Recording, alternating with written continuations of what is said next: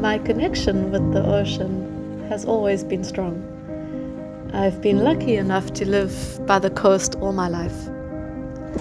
My love for surfing reinforced this connection, both spiritually and environmentally. My name is Claire, and I am a South African living in Malta. I grew up next to the oceans in South Africa and currently living on the beautiful Maltese islands in the Mediterranean Sea. In autumn of 2021, I was surfing with some friends at our local spot called Riviera Bay. We noticed a sea turtle that was literally drowning in plastic and nets. We managed to get her onto my surfboard and paddled her into shore, where we contacted our local wildlife rescue, Nature Trust Malta, and they took over from there.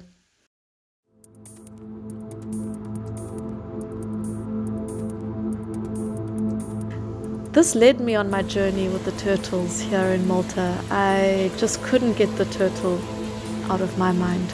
She was barely hanging on. I contacted Vince Attard, the president of Nature Trust Malta, and became involved with the rehabilitation of these turtles.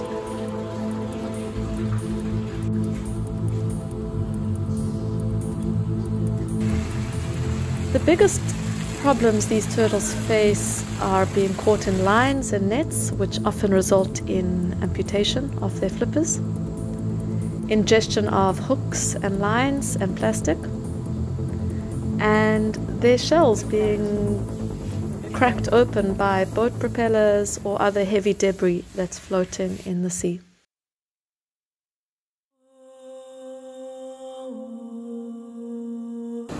My hope for the future is that environmental cleanups will become normalized in our businesses, our schools, and in everyone's day-to-day lives.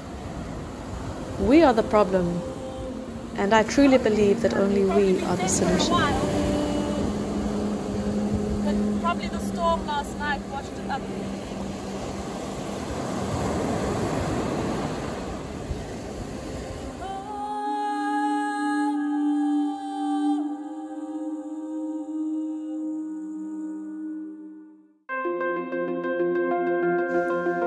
After a few months of rehabilitation, Riviera was given the all clear by the vet, Dr. Prepeta, to be released back into the wild. We released her at Golden Bay Beach, and this was such a beautiful and emotional day, watching her leaving the shore.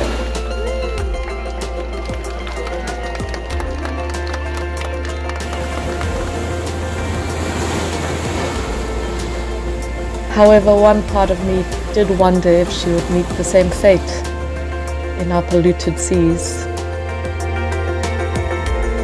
But hopefully she will continue her life swimming freely and safely.